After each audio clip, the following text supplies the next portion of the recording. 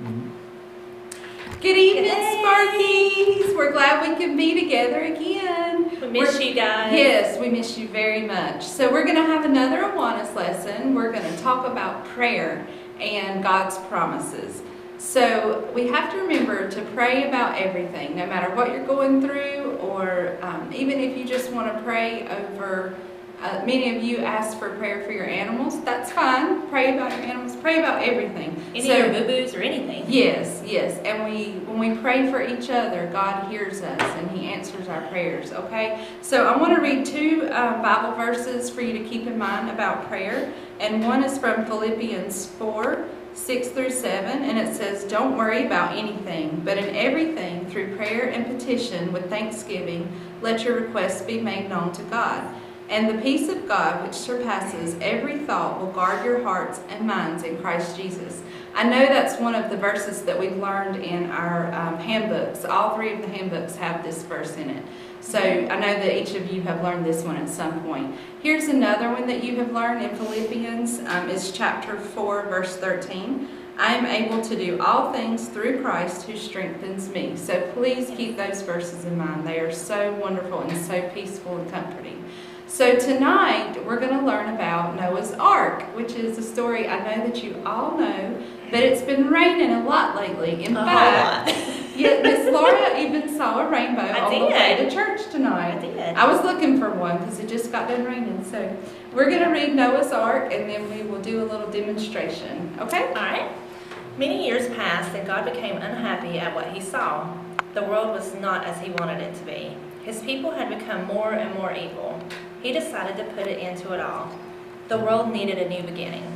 God decided to send a huge flood to wash away everything that was bad. But Noah and his family were good and kind, and God wanted to save them. So He gave Noah very careful instructions and told him to get ready for the flood. God told Noah to build an enormous boat called an ark. He told him to fill it with 2 of every kind of animal in the world. Noah told his neighbors what God intended to do, but they all laughed at him because there was no open waters for miles. Noah ignored them and set to work on the ark.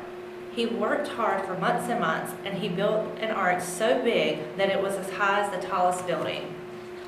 When the ark was finished and watertight, Noah gathered together all the creatures as God had told him. The line of animals went on and on, but soon they were all safely aboard. Then Noah loaded the ark with enough food to last a long time. As soon as Noah, his wife, and the rest of the family were safely on board with the animals, God shut the door firmly behind them. We'll finish this book. Okay. So suddenly it began to rain, slowly at first and then faster and harder.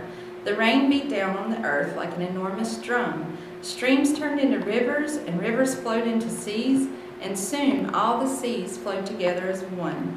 The water spread and rose across God's earth until not even the tops of the highest mountains could be seen. All the people and animals drowned in the flood.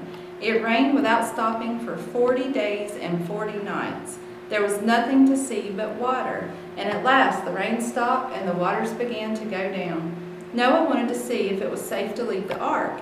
He sent out a raven, but water still covered everything, and the raven could not find a place to land. So Noah waited a little while and then released a dove, but it came back to the ark because the water was still too high. Noah waited 7 more days and then tried again. This time the dove returned carrying a bright new olive leaf in its beak. Noah knew that the water was going down and that the plants and trees were growing again. And when Noah sent the dove out once more, it did not return. So now Noah knew that the floods had completely gone and that it was safe to leave the ark. Noah opened the doors of the enormous boat, and the animals went out onto the dry land. God made Noah a promise. He promised that He would never again destroy the whole world.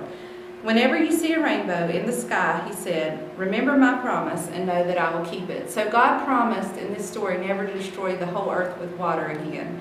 And when we see a rainbow, we can know that that is one of God's promises. And rainbows are so special, I think, because it's right there for you to see God's promises. So I bet Noah did a whole lot of praying, him and his family, because I cannot imagine being the only ones on and everybody earth. laughing at you. And yes. And still believing in God. That's right. So think about how Noah felt and his family. and I know that he was covering everything in prayer. So we're going to have a little demonstration about how prayer works. So we're going to have the camera zoom in. This is a plate of Skittles. So, sorry, you want to put it on? Sure. Okay, so watch this. Watch how the colors go together in just a moment.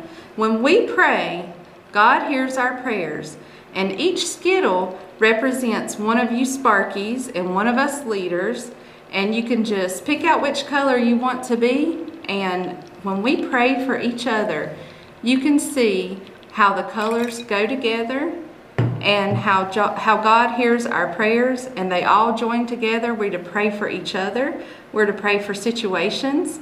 And our country, our leaders. Yes, and you can see how the colors flow together. And this is how God's kingdom works here on earth, and how it impacts our earth and our world around us and the people around us. And so now you can see all the prayers joining together. It's beautiful. It is beautiful. And it's also, it also looks like a rainbow as well. So just remember, Sparkies, just pray about everything. Please remember that God hears your prayers. He loves you, and He wants to hear from you. Just like your parents want to talk to you every day, God wants to hear from you every day.